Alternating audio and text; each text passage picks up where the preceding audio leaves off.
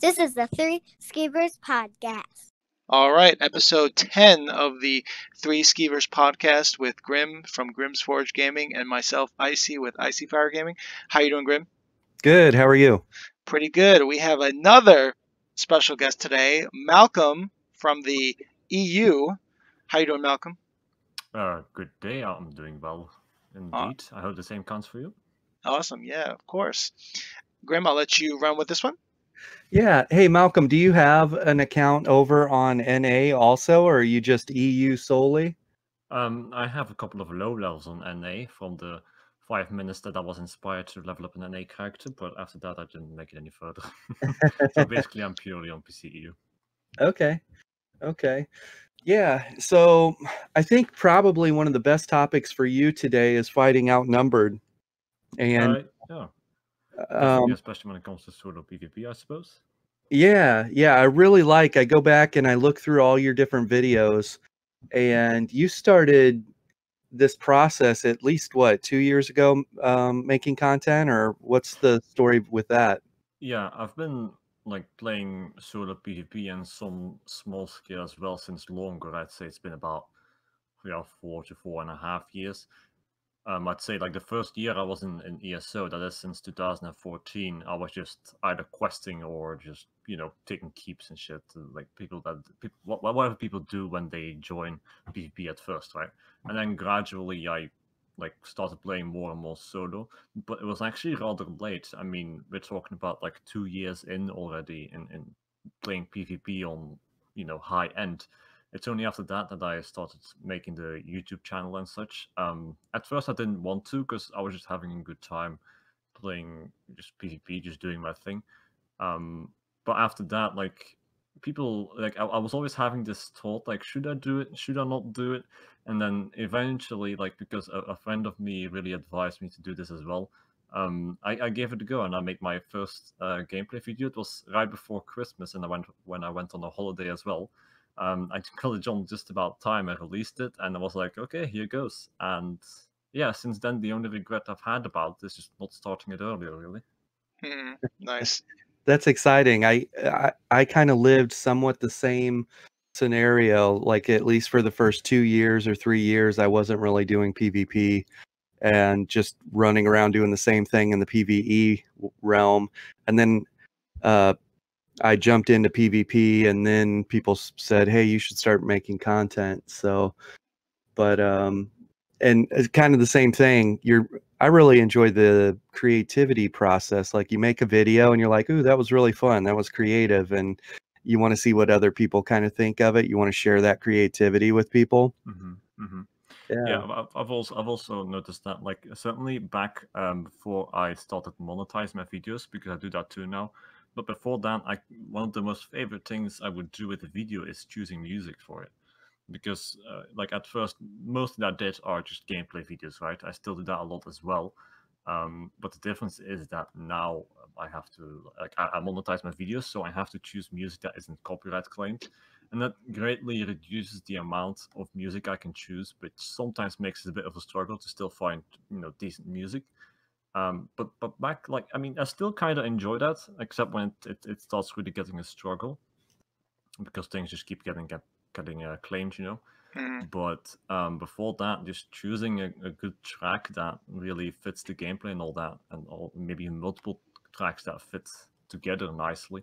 That's a part of the creative process there that I really like. I'd say what I still like nowadays when it comes to that is the making of a thumbnail. I must say it's one of my favorite parts to do, just finding a nice screenshot and all that, and making the layout of that. Yeah, I think with content creators, it's cool to go and look at their progression with the thumbnails, from when they first start making videos to what's their thumbnails look like then, to there's this turning point where the thumbnails just jump up in Professionalism. Professionalism. And so yeah, when we look at your thumbnails, you can definitely see that maturation process with it, and it's really cool. So you do those yourself? Yeah, everything you see in my videos, I do myself. I edit them myself. I make my own thumbnails and such. And yeah, I mean, you took a look at my channel, so you've probably seen how at first my thumbnails were just really simple, just the name and then just 2 white lines and then just a black background, and that's it. A really like minimalistic approach to it. Like back then, I wasn't really too sure what kind of type of thumbnails and such and all that I wanted to get, and I kind of liked how it looked as well, because you would just open the channel and it was just really minimalistic outlook with like this continuous line that goes through the videos, right? And then eventually I updated it, so I added like actual backgrounds to the thumbnails. Then not too long ago, I think it's been a couple of weeks or a month or so, or 2 months ago, I made another upgrade where I changed the middle of the thumbnails a little bit as well, just a new layout to it. That didn't spell out the entire name every time. But what I do like is keeping that line at the thumbnails. It kind of creates continuity in your videos, especially when people see your channel page. They see the line going through all those all those videos. I think it gives a nice look to it. Yeah, kind of brand recognition. Yeah. Yeah, like that is very interesting. Oh, okay. Yeah. Did you are any of these skills, are these things that you brought over from your career or your outside your life outside of ESO? No, this is actually something that ESO brought into my life. It is the making of those things. Also, when it comes to like music choice and making playlists, like I've discovered so much new music trying to find it for ESO videos. So it's kind of something entirely new for me since I've been making videos, and I quite like that. Good job. You've I done do have a girlfriend that does like graphic design and such, and she just helped me like create thumbnails and such, like more like rating the thumbnails, what I could do different and all that. So that's something. I've heard about this very rare and random thing where the significant other helps with content creating. I think Is There No One Else actually plays ESO with his significant other, and I think that would be amazing. But anyways, we should probably start an episode where content creators say how they made that happen. Could be. I mean, I actually met my girlfriend through ESO as well, so I definitely play with her as well. So yeah. Wow, what a cool story. Yeah, indeed. We've met like a bit over a year ago now. It was actually through my stream even that we've met. Like basically, the way she likes to tell is that well, she liked the voice very much, so she stuck around for that, and then things escalated from there, I suppose. And now we're quite close together and both still playing ESO. Nice, that's awesome. Yeah, very cool. So, does she mostly PvP or PvE? She mostly PvEs. We're talking like end game raiding as a healer and sometimes DD. And that's actually also something that could be nice. She actually, like, I have an own Discord server, and in that Discord server, she has set up a raiding system. So right now, for example, we're doing an Asylum +2 progression, and that's something that she organizes and she leads it. So it's quite a nice addition, because as a solo PvPer, you don't exactly do much with your community when it comes to in-game events or something, and that's something that she has added, which is something I very much like. Nice. Do you do PvP and PvE, or just? Yeah, I do mainly PvP. Like that's always been our main thing, but yeah, especially since I've met her, I also do quite a bit of PvE. Nice. Raids and such, and also Quest, which is something that me and my girlfriend like to do as well. Awesome. So I just kind of picture you in Cyrodiil doing a clip around your favorite rock and, killing 20 people. And she walks up and she says, "So I really like the way you made that last guy explode. That was pretty cool. Come here often." And then it just started there. Like, I mean, it's through stream, but she literally says that, like, she sometimes, she watches my videos and all that, and like one of her comments is like, that clip right there, that was really nice, or that kill or something like that. It's that was fine, quite nice. That's awesome. So ESO's is working. Oh, okay. Definitely is. Definitely. So I had sent you a list beforehand of some different topics, and I liked how you had kind of responded. You were like, "Oh, absolutely, I could talk about this." And so some of the topics were solo PvP and how to do it. And I thought that it'd be interesting to maybe start there and hear what your thoughts are on solo PvP and your approach to it. Yeah, by all means. So I think like solo PvP is it like consists out of two parts. The one part is the actual like fighting you do. So we're talking about offensive and defensive rotations. Like looking at your enemy, what he does, and responding to that. You know, all those kind of mechanics, those smaller mechanics, I'd say, that really create that dynamic between you and the enemy player or players that you fight. And the second part for me is the environment. Now, this is something that only counts in IC and Battlegrounds and in Cyrodiil, of course. In duels, it's only that first part. But in the second part, that environment, like, I think it's something that is quite often underestimated, and that's a big difference. Like, it can make a really big difference. I mean, you talked about it earlier, you know, my favorite rock and all that. That is exactly that second part. And something I like to say is that when you go around the Cyrodiil, you don't just go around, you have to know where you're going. And if you're in a fight, when you're an outnumbered PvPer, so also for solo PvP, you can choose where you fight. You can trigger a couple of people to follow you, and it's all up to you where you fight. So you better make that choice count, which is exactly why I always take those people to a rock that I like or something that I, of course, know as the back of my hand, so I know what to use, but also that provides a lot of LOS, or sometimes that makes people fall off the rock and take fall damage, that spreads them out, stuff like that. Yeah. So if you were to flip the other side of it is this, if you're one of those random people that are, you know, on your way to a resource, or you're tailing behind a Zerg and you happen to see some random sorcerer off to the side and they think, oh, I'm going to get this guy. And then one guy trickles off the stream and then 3 or 4 guys come over to get you, 4 or 5, and they just think that you're running for your life and you're actually fishing right now. You're, you know, kind of showing them the bait and leading them to a trap, you know, and Yeah, I think that's awesome. Yeah, I mean, it all falls into that thing that people often say, you know, those random people that start chasing. People that, like, those people sometimes say, like, don't chase the Sork. And that's exactly why. The Sork isn't panicking or something. Even if he does get like bursted to low health or something, like when the player is good, be the Sork or another like class for solo play, they will still know where they're going. So as soon as they survive that initial hit of the people hitting them, they got this plan like, look, I'm gonna go to this rock and you guys are gonna go follow me because you're mad, which is nice. And then, you know, I'm gonna spread you out over there and I'm gonna just, you know, kill you one by one or sometimes multiple at a time. Yeah. Another topic we had talked about or mentioned was how to fight outnumbered, and this is you kind of setting that tone where you pull people off and then fight outnumbered, use your favorite surroundings and rocks. It sounds like, and from some of your videos that I'd seen too, an old stomping ground for you was Imperial City Sewers. I see you picking off groups at mid and, you know, where Mullet Ball spawns and stuff.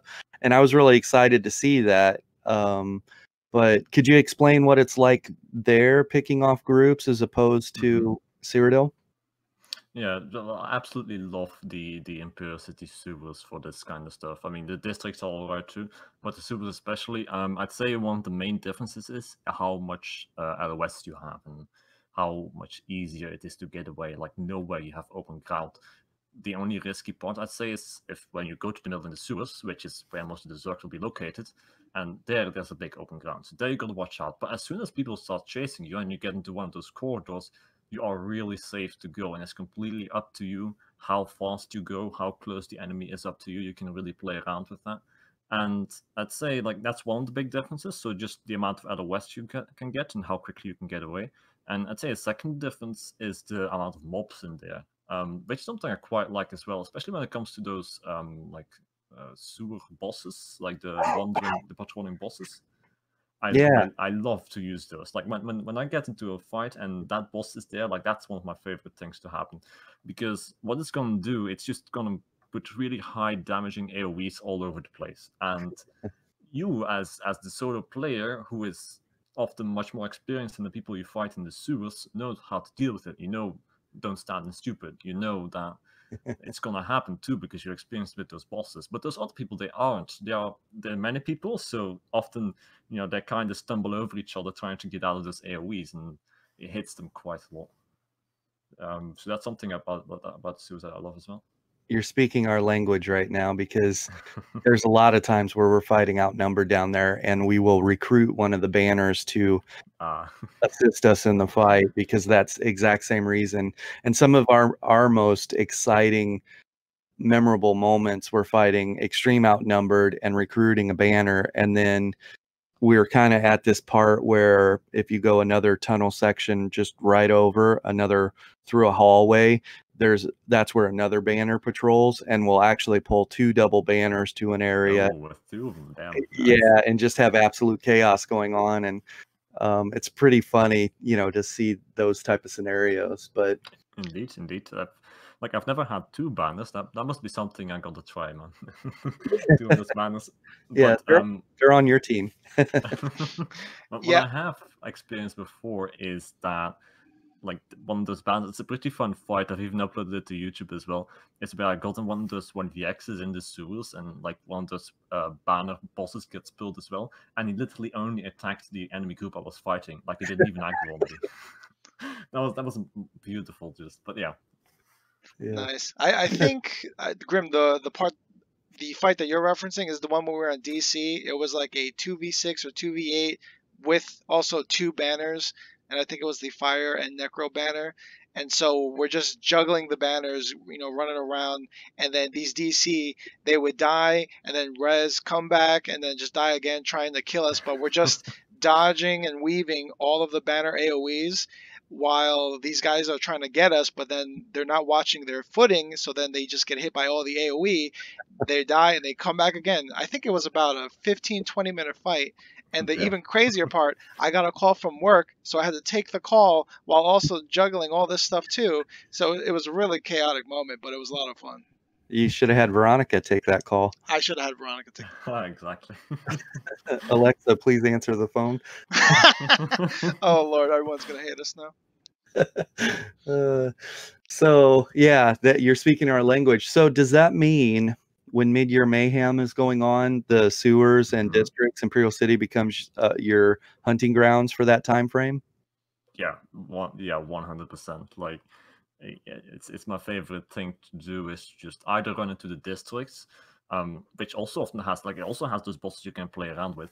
But I think like the one problem with the districts sometimes is that people can rest so quickly and come back. But sometimes I still manage to have good fights there.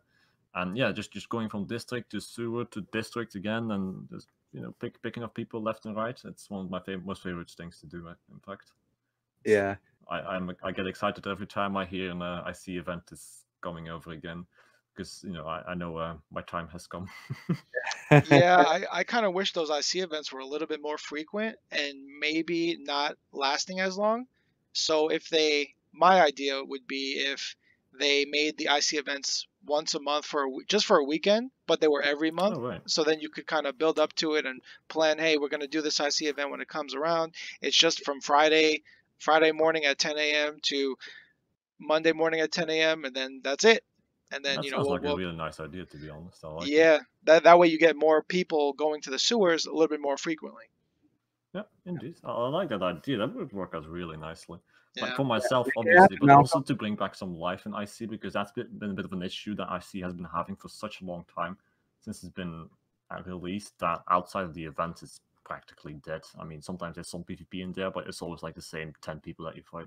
Right. Yeah. Yeah, it's a very small community. What about classes that are best suited for solo PvP and outnumbered? With your level of experience doing this, what have you found to be easier as far as classes go? No matter what other class that I try, I've always been the most efficient with Sork at it. And that's not me saying that Sork is like the best class for it, but I am saying that this is just really like my thing, the sorcerer, to play with it on that. So if I would have to make a choice between classes, I would always play sorcerer for that. But I've also played a bunch of other classes, and I'd say most of them work for that, for doing some level of 1vx. But I don't really agree with the idea that everybody can 1vx, because let's say you're a magic and necromancer main, like, you're gonna have a horrible time doing it. I've tried that class as well, And yeah, it's got something, like sometimes has good defense and all that, but you don't even obviously see and all that. But without going in it too specifically, it's not a good time on Magic and Necromancer. Like if you find some really horrible enemies, then you can do it. But the actual 1vx fight is also only one part of solo PvP, because much of solo PvP is just you go outside for a keep, you wander around, you go to a place where like the two enemy factions are fighting each other, or something else is happening. You take a resource, I don't know. It's a whole process of just playing solo PvP, just wandering about, and then like 10 minutes or something of that is going to be an actual 1vx fight. Let's say a 1v4 or 1v5 or higher, and it's only that part that you see on YouTube.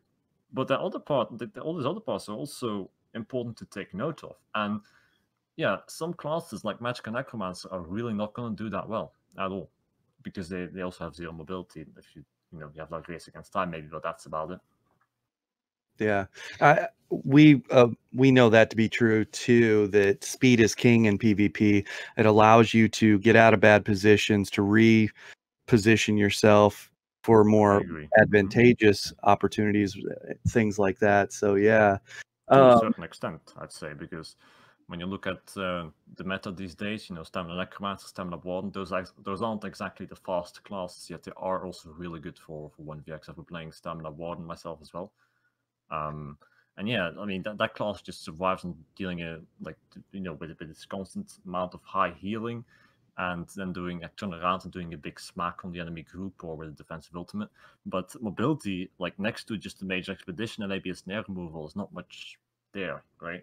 So I'd say that mobility is indeed important, because it makes up for the shortcomings of your class. So for example, Magical Sorcerer, to take that as an example again, defensively, it's not too great. When you compare it to, say, a Stamina Warden or a Stamina Necromancer, Sorcerer can tank things out as well. Same counts for Stamina Nightblade.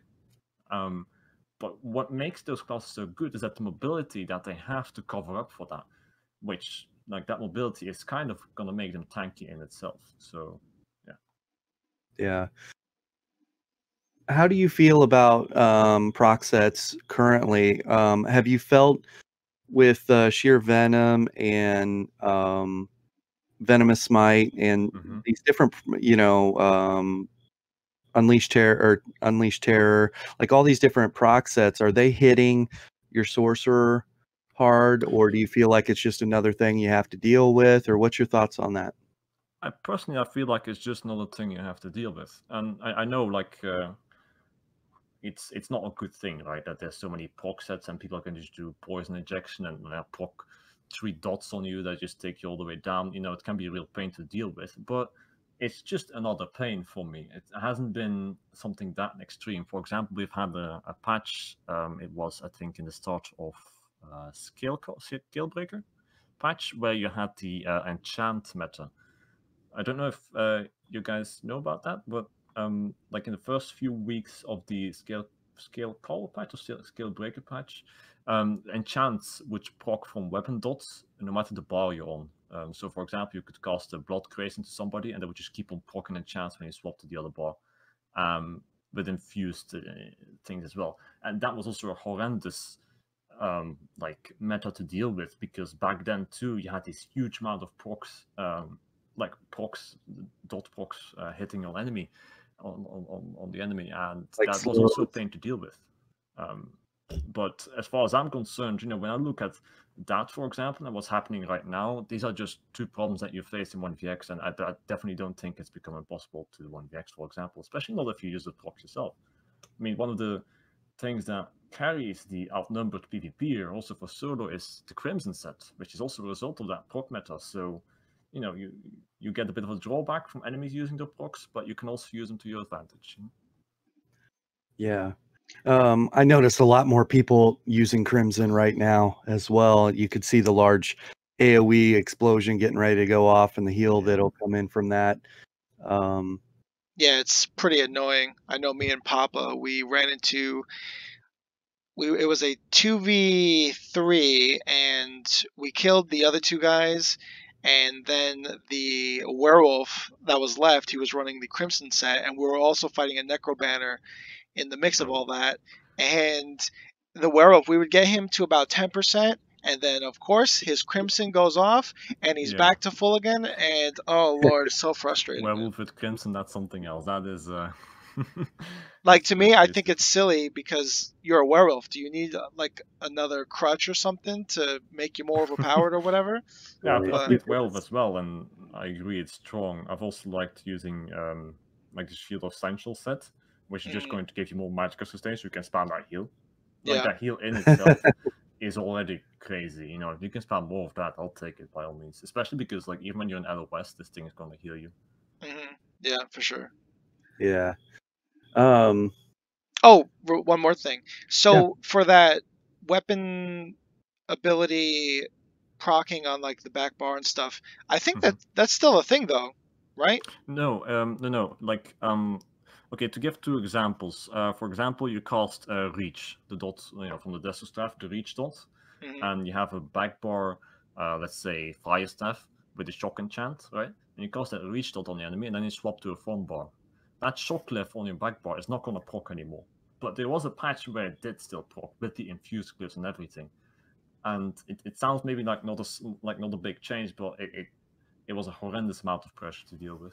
Oh, right okay. Now, this only happens with AoE dots anymore. So, for example, if you cast Elemental Wall on the ground and then you switch to your front bar, then that Elemental Wall is still going to proc your enchant from the back bar. Oh, That's for okay. AoE dots. Single target dots don't do that anymore. Oh, okay, gotcha. Because I know, Grim, what was that ability on the dual wield bar? Is it the evasive cloak or something that will still proc your enchants and stuff?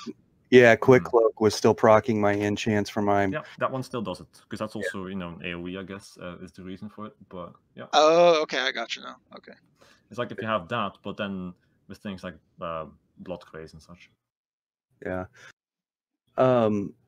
So with the proc sets and things like that, have you found yourself kind of exploring implementing some of those to your builds, or you're kind of a purist? What's your thoughts on that? I'm really not a purist when it comes to you have to be better than them and not use the proc sets, because to me it's rather clear that ZeniMax wants us to use proc sets. Like they've made that change in the last patch where they were just like, okay, we're going to do a 180 right now, and we're going to implement proc sets all over and make those the best install choice. And they've continued with that this patch. So for me, it's rather clear. ZeniMax wants you to get proc sets, wants you to use proc sets, wants to make that the most effective tactic available. And I think that is not something that then, the, how shall I call it, elite PvPers or something should shy away from. I think we should use it to our advantage because, you can complain about it all you want. ZeniMax kind of does what they want regardless, because nobody ever said proc sets adding like that was a good idea. Nobody will probably ever say that except some, random people here and there, but I don't think anybody who knows what they're saying, that's for sure. And I think also as a solo PvP, you can use everything you can get. Like, you don't want to handicap yourself further, in my opinion. So yes, I definitely have been using those proc sets. For example, my Stamplar, I used Crimson and Sivaras. So 2 excellent proc sets to use. Crimson being the carry that it is for another PvP, and Sivaras adding the pressure on top. Like, I'm really not going to shy away from using that if ZeniMax clearly incentivizes people to use it. Yeah. Do you think they should make PvE gear separate from PvP gear, or you think when they make these sets, it's just kind of use it wherever you think it'll be best? And that's kind of it. I don't think it would be a good idea to split PvE from PvP further, because I don't think the PvP community is big enough for that. Because when you do that, I mean, I'm not that experienced in that kind of like game organization, like changing to such a system from one for another system.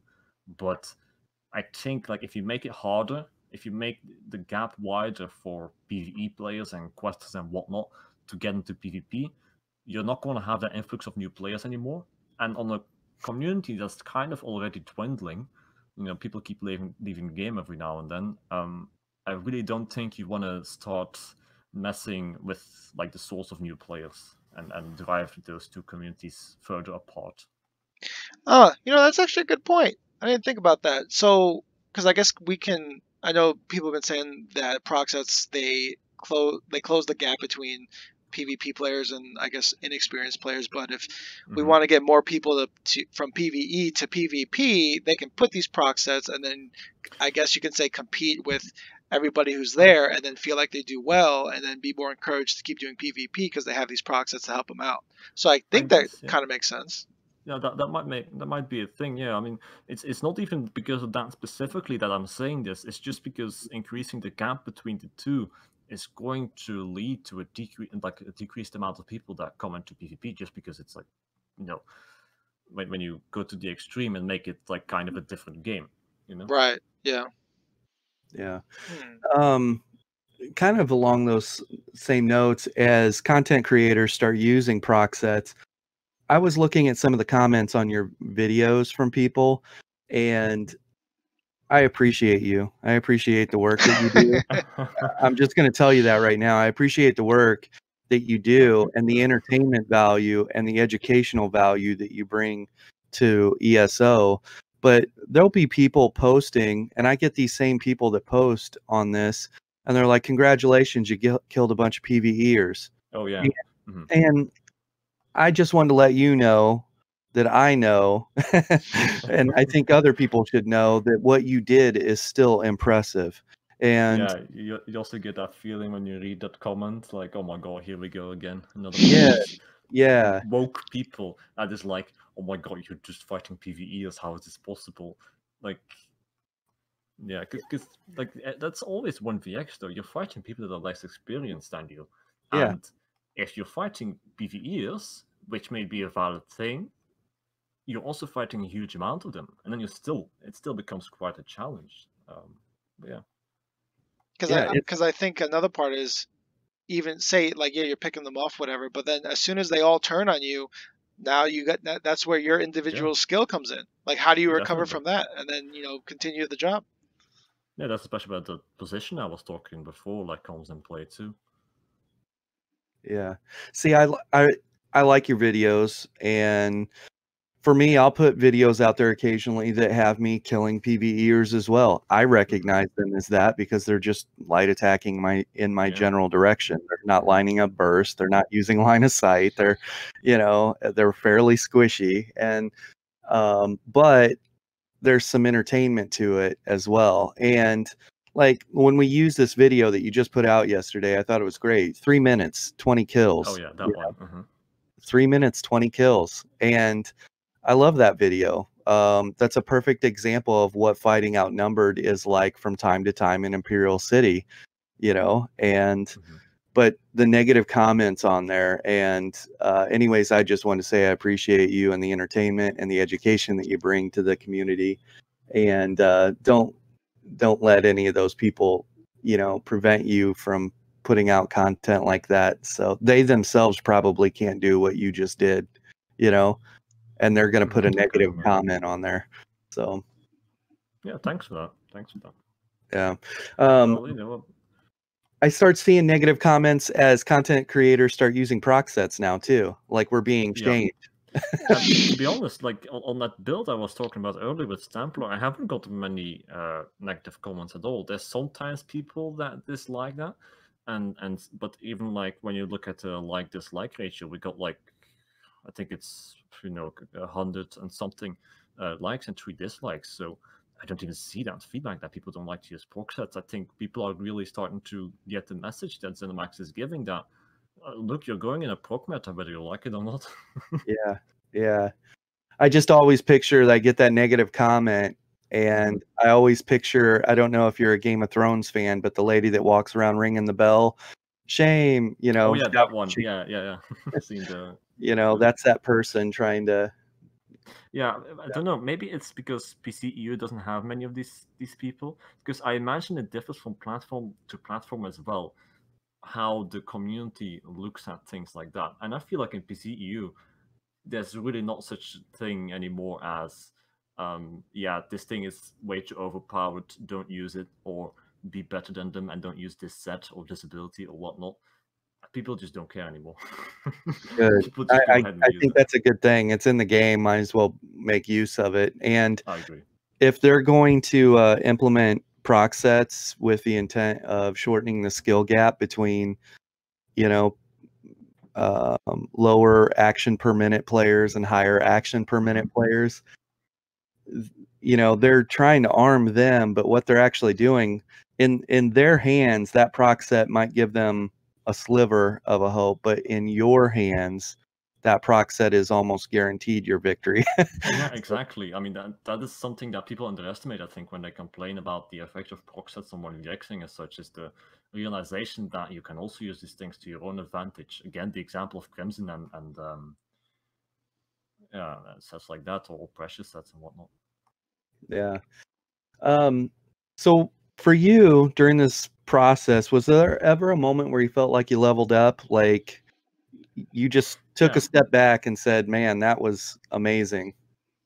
Yeah, I had a story of that actually. It's from way back in the day. I mean, we're talking like, I think it's end of 2014 or 2015, something along that. But you know how like the Zergs always go, say from a keep, say from BRK to Arius. You know, there's like a Zerg going to Arius, and then they get defeated at Arius, and then a Zerg from the other faction chases them back to BRK, and like this like an endless cycle that goes back and forth like that. It happens, well, at least back in the day, it happened quite often. And as I was saying before, like back in the day, I was also, you know, like first year or so of playing the game, I was also just entering PvP, like, hey, let's take some keeps, you know, and I would join my faction in taking that other keep, and then I would get killed, and the other faction would push back again, and so forth. And like a moment I felt like I leveled up, it was just like, what if I like don't die at that other keep, you know, and I do something to survive. And I was also playing Magic Sorcerer, so that means I go and I kite somewhere, right? And at first I wasn't even with the intention of doing 1vx or something. It was just with the intention of, you know, let's survive until my own faction comes back again. And that was really like a starting point for me, like a moment where it really started, you know, going that process of trying to survive on my own. I'd say that kind of kickstarted it. Yeah. So you step back after that and you're just like, wow, that was amazing. Yeah, no, legit, like I would survive, I'd actually survive, and then see my own faction like come back, and I was like, yeah, I'm still here, boys. holding the ground. Did Yeah. you happen to record this, or was this before you started content creating? It was before I started creating content, because back in the day I also had a potato computer, and I like if I would touch a recording program, the computer would not appreciate it. But in that moment, that's where Malcolm was born, right? It kind of is, yeah. That's kind of the moment where I started learning to survive on my own. Nice. Yeah, I like those moments where you're kind of doing something for so long, but then all of a sudden just something just clicks, and then you act on it, and then now it kind of just jumpstarts this whole new world that you're living in now. It's always pretty cool. Yeah, that's exactly what happened. Yeah. A side note too, something I kind of noticed. I have a couple friends. I use your videos for anyone that is looking for advice, tips, or tricks as far as being a better sorcerer. I use your videos for that, and then I link them that. But something that I really like is how athletic of a sorcerer you are. You use dodge roll regularly, and you're not afraid to fight toe to toe with people too. A lot of people think that as a sorcerer, I got to protect my range. I got to stay way far away, and I got to, you know, pelt them from far. And you'll do that, but when they're on you too, I notice that you won't create space until they're off CC immunity and it's time to streak, and you're using that space to CC them, line up burst, and kill them. And you always put value in survival over getting a kill. Above anything else. Let's keep the fight going on, and that means I got to stay alive. And your use of dodge roll, setting people off balance and things like that, is very impressive in just fighting toe to toe with stamina classes. Would you say that that's pretty unique of a play style for you, or do you see other people? Is this like an EU thing, or what's your thoughts on that? I don't see sorcerers doing it much at all. Like that, not on YouTube or anything for sure. But what I do see happening is Nightblades. They often utilize that exact strategy. Like roll dodge is even more important for them there, But Nightblades do. They create distance, and then they go into the target for a little bit, and then they create distance again, etc. And on your remark from earlier, it's also not a good idea to create distance simply for the distance. You gotta go and have that when it matters. So, for example, let's say we're fighting a stamina warden or something, and that stamina warden is going to put a dizzying swing and then another dizzying swing with the sub assault hitting you, and that second dizzying swing is going to CC you. And at that time, it's a good idea to be at distance, because then they can't hit you, they can't make use out of balance. But after that of balance has expired, why would you still need the distance? They're not going to CC you unless if you like stand into their Arctic Blast for more than 3 seconds, which is something you can play around with as well. So I basically I use my distance when it matters, and when it doesn't matter, I'm not gonna forcefully try and make that distance, because I know I can survive in their face. And surviving in their face is also nice, because then I can streak through them should they pressure me again. And that's going to take such an amount of pressure off of me, because I'm close to them, and then I'm suddenly very far away, and I have to see them as well. So that's just an example of how the distance play happens for me. Roll dodge as well is another important part of it. That's both for the kiting part. When we're talking about 1vx, we get like a group of enemies jumping on me. If I can do like a roll dodge and then shortly after another one and then another one, it's going to negate so much damage. It's going to allow me to kite so much, and generally it's just a really fun playstyle for me. Yeah. I had noticed, I was watching one of your videos. I don't even remember what video, but I just took this so to heart, and it ended up, because I train PvPers and stuff like that as well. Like I use your videos for anyone that's a sorcerer, but for sorcerers, one of their banes is dealing with night blades. And I was watching a video where you got jumped from a night blade from behind, and when you broke the CC from the night blade, you dodge rolled backwards through them, setting them off balanced. You hit them with a haunting curse and then streaked through them, stunning them, and then you turned around and did like just a real simple bing bang boom and dead. And I was like, brilliant. Brilliant. Thank you. Yeah, it's one of those little tricks that I like to use, the backwards roll dodge. It counts when a nightblade jumps on you, but also when there's multiple people jumping on you. The roll dodge backwards, like nobody sees it coming, for starters, because they expect you to roll dodge away from them, not through them. And secondly, then you're behind the target and you can easily like use a defensive stun being streak on them, or offensive if you cast a haunting curse beforehand. Yeah, you do a great job always trying to get to their flank or trying to get to their back, and it's just causing all kinds of havoc for them. So yeah. And yeah, on a side note, like the off balance is something I have used in the past when it comes to those roll dodge builds, but I've actually dropped it as of like recent patches, because streak has just become such an excellent CC. I don't want to use the off balance CC anymore. I don't want to do that medium charged heavy attack anymore, because that can be dodged, that can be blocked, but streak just goes through no matter what. yeah. For now, hopefully they never do anything with that, and it breaks the block. Definitely. And everything else. That's one of the things I'm most scared of in ESO. It's people Zenimax going at streak. That is like, if I ever see streak popping up in the patch notes, I hold my heart. Yeah, we're gonna have to find a spot on the bar for like Rune Cage or something like that. Oh man. So, question for you. So if they, because I feel like streak is very important for a PvP sorcerer, and I'm not even sure. Could you play a sorcerer without streak and still be as effective?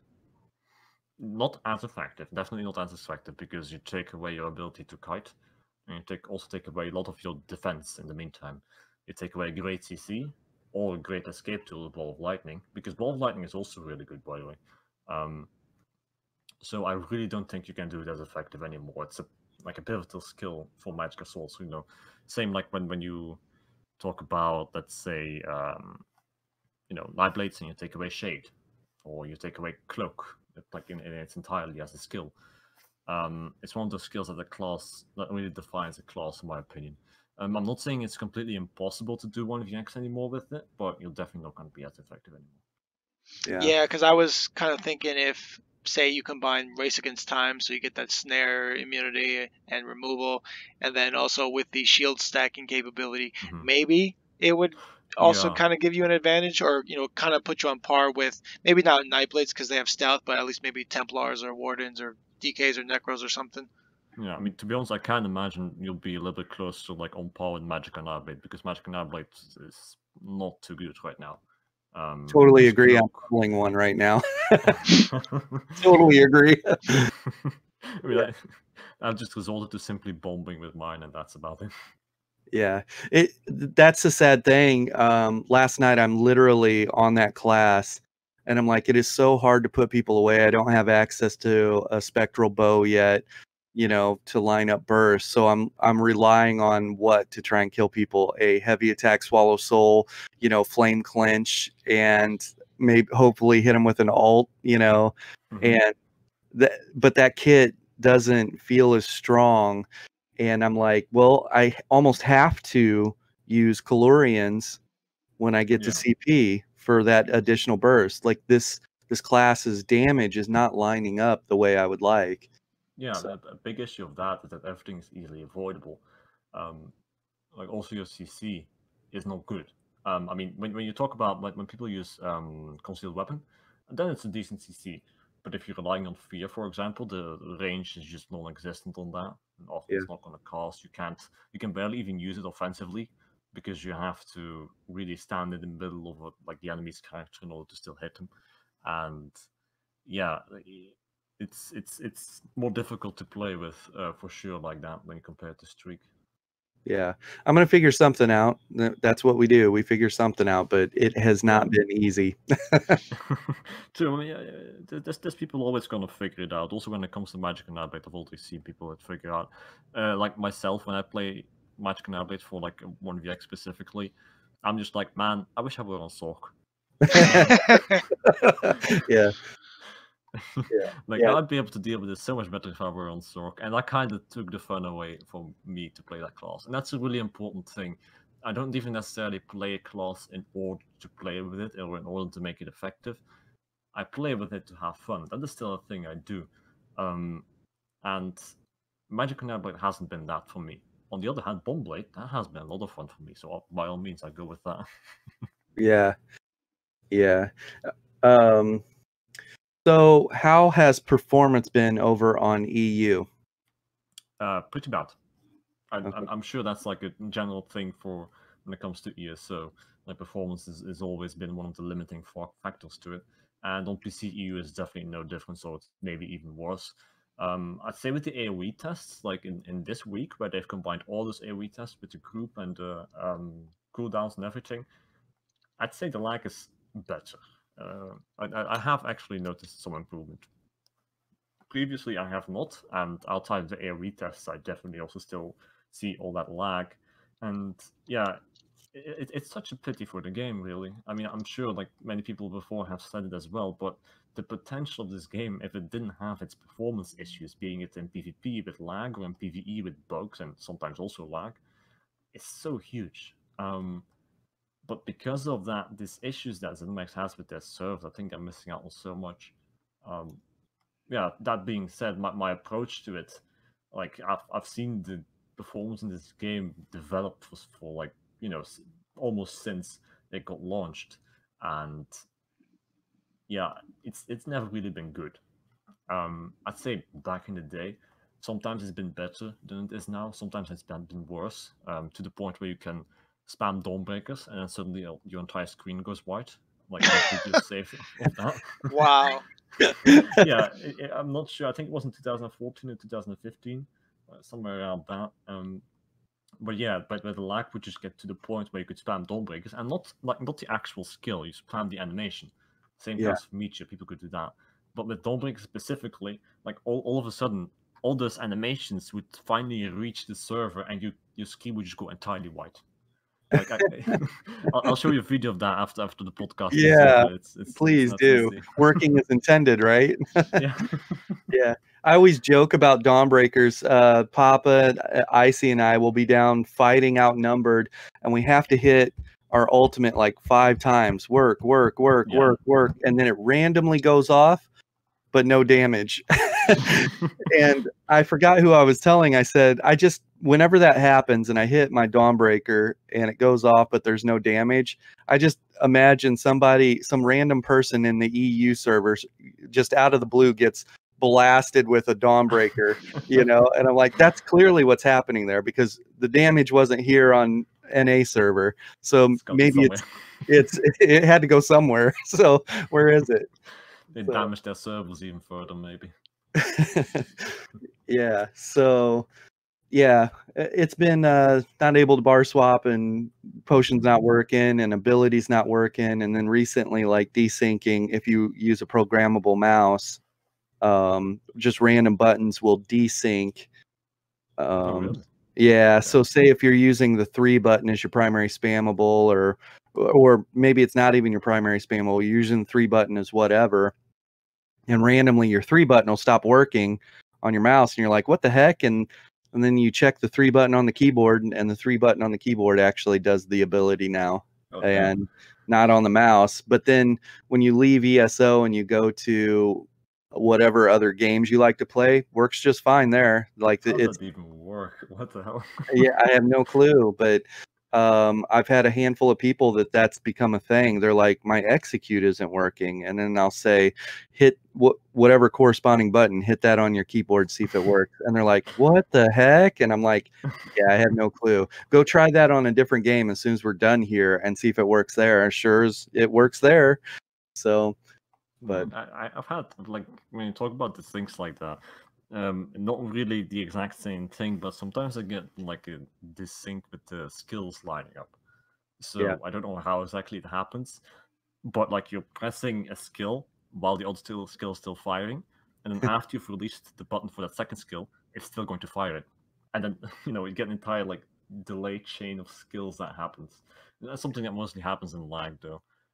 So I haven't experienced it that much because I mean I've said it in the DMs already as well. I don't play in lag, like on normal 1vx at this. I do play Bombblade sometimes in lag, but when it comes to something that really depends on having good performance, I don't do it. Like, I find that one of the main rules to when it comes to ESO PvP, just remember it, don't play in lag.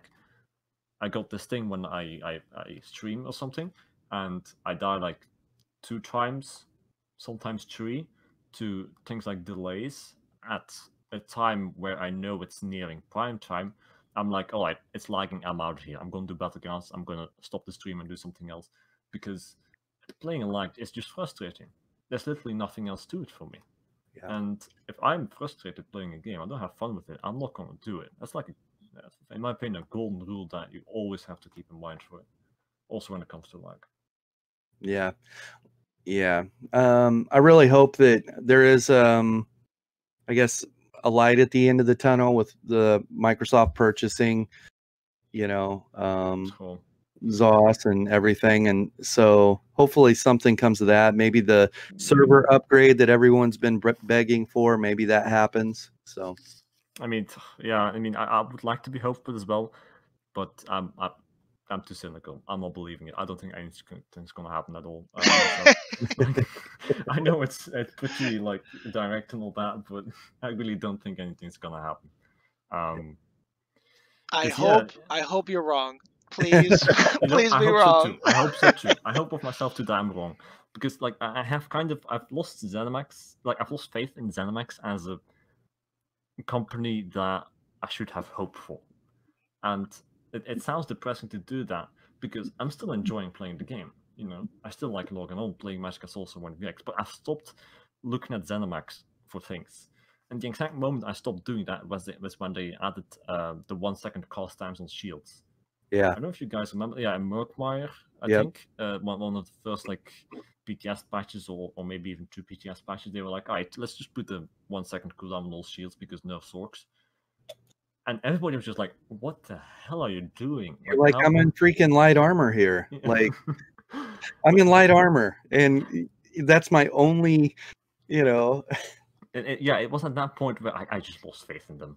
Like, like at that point, I was just, okay, I'm gonna enjoy a game, but I'm not gonna like ask you for something. And if the game doesn't work, I'm just gonna log off and take like the chilled out.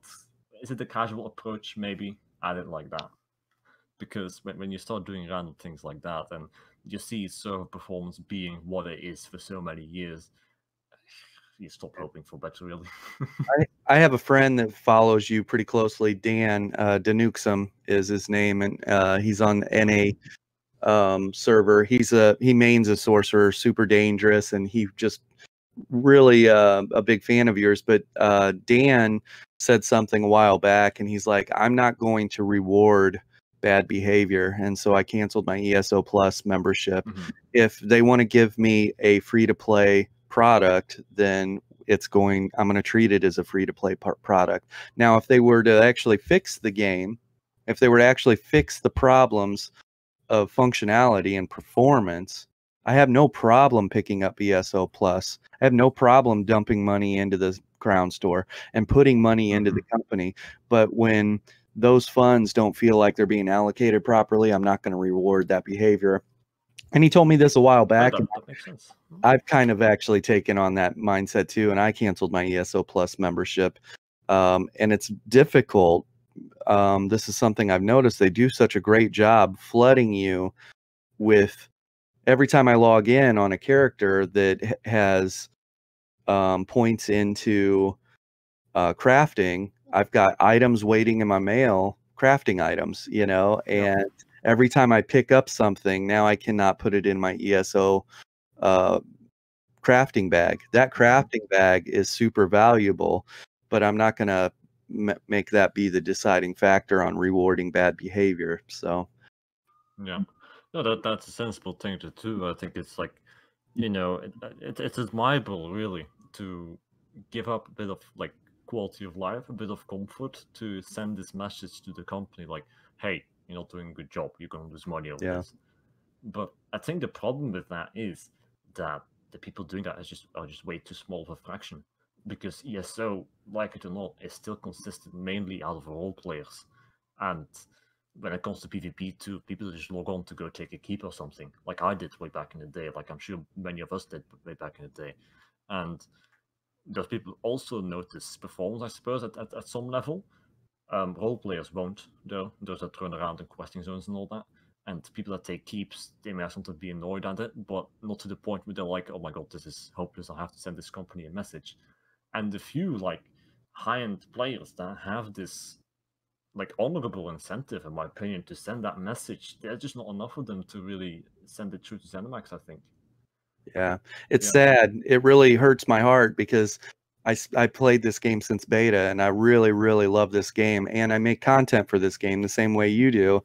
And for me, I was a little torn. I was like, I'm like making content for a game that I don't support their business model, or I don't support their actions or inaction, I should say.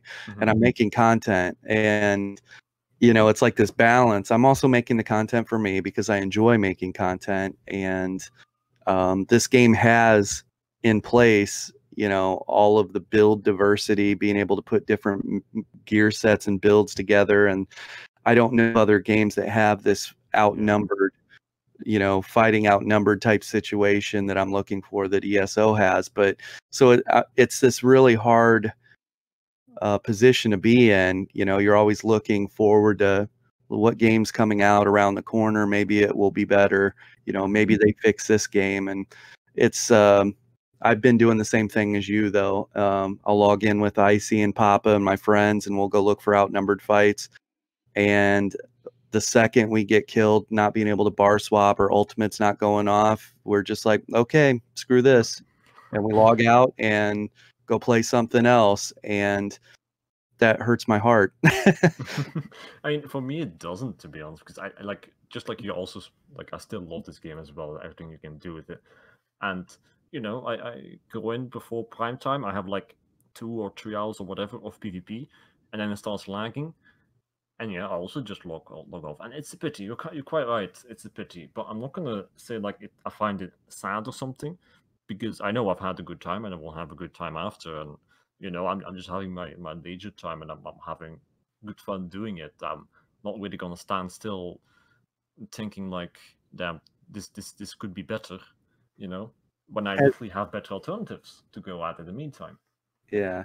Has the missus known, or has she mentioned performance issues or things like that? If Yes. she hangs out on the PvE side? Yes, definitely. Like trials, they can be quite messy as well sometimes.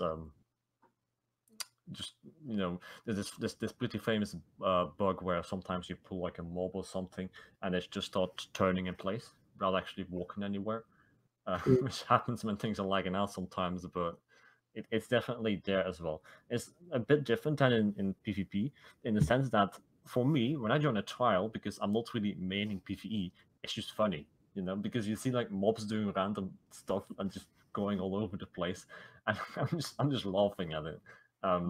Like a trial like a Silent Sanctorium can also be really infamous for that kind of stuff.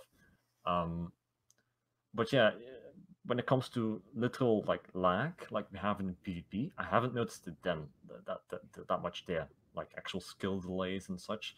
It does happen, but not to the same extent. I feel like there it's more like the mobs and the mechanics that have issues rather than the players. Yeah. It's so interesting to me that even for me, I feel like PvE should be almost near perfect. And then when you go to PvP, because now you're incorporating all these different people like coming into like this certain space, and then all crazy stuff can happen. It's just so funny that in PvE you're getting all this lag and things not working or just mobs doing crazy stuff that they're normally not supposed to be doing.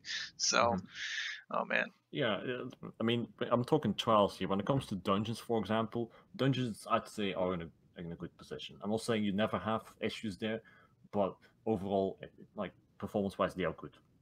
But as soon as you take a step higher, I don't know whether it has to do something with the mechanics or the increased amount of players. So being trials, yeah, you start getting issues there as well. And I'd say that's still a long road for them to go as well, fixing performance in there. Yeah. Yeah. So you said that you just recently or not too long ago you started monetizing your videos. Congratulations. Oh, thank you. Well, it's been I think over a year or something now. So yeah, thank you. Nice. That's got to feel good, like an accomplishment there. Now all of a sudden this hobby that you enjoy doing and creating this content, you now have a little bit of funds coming in from that. So have you started a merchandise line or anything like that? Or do you have a Patreon, or what other ways for the listeners can they want to help Malcolm out? How can they help you out? Well, what you say there, Patreon is indeed a thing. At first, I was only monetizing for YouTube for quite some time, and I also started a Twitch channel, and sometimes I stream. But I've kind of stepped off of that because I simply think Twitch takes too much money from your subs. It sounds like a really greedy thing to say, but it's just I think there's more efficient ways for me to get value out of what I do, and for people to support me, and for people to get something back. Because what I've done instead of like putting effort into Twitch, I've put effort into Patreon. And it's through Patreon that people can ideally support me, but I can also give them a lot back for it.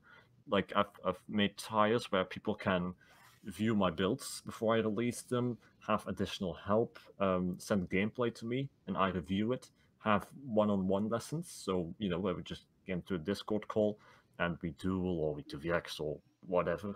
And I help them out that way. So it's kind of like a selling point that I can add to it, which is something that Twitch doesn't have, in my opinion. Yeah. I'm going to take you up on that. I created an EU account so that way I could level some people over there. And I'm going to have to join you one of these days and run around and, I'll get killed, but I'll draw fire for a little bit and line them up for you. I'm not gonna lie, that is very prevalent when Magic also goes into 2EX. Like when you have, for example, a standard decay to say something randomly. I've seen so many times that the standard decay takes a huge amount of pressure. Like me and that standard decay pull a Zerg, and the standard decay dies, and then a couple of those people from that Zerg, they keep on chasing me, and the rest like despawns back to their keep. And then I kill those few people that chased me. I'm like, hey, good fight. And I go back to there's the stamina decay, and the stamina decay is just sitting there like, bro, that was not good. Yeah. But by all means, by the way, on that 2vx thing, by all means, it's I'm totally up for that. Yeah, that'd be awesome.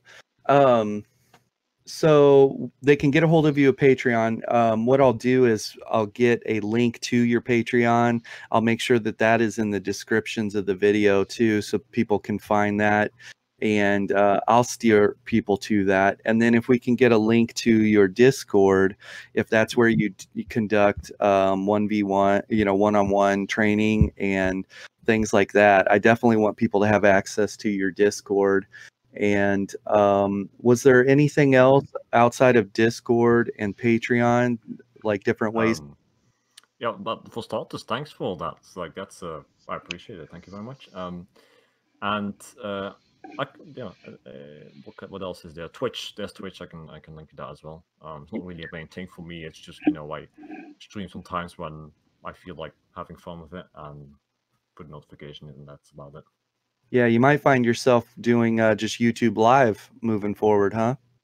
YouTube Live, that's actually not a bad idea, I guess. I haven't even thought of it. Yeah, and then you could just clip, one really small, like 5 or 10 second. Mm-hmm. I mean, it only took you 3 minutes to kill 20 people, so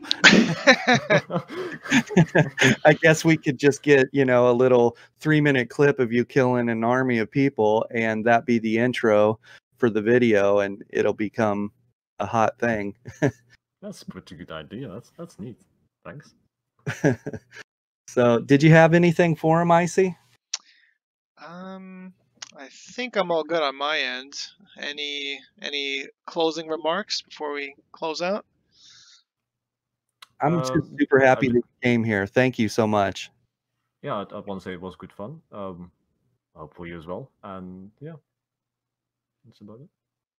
Awesome. And I think with that, we'll see you guys on the next one. See ya. See ya. Bye. You're going to say bye-bye, Argonians. Bye-bye, Rogonian.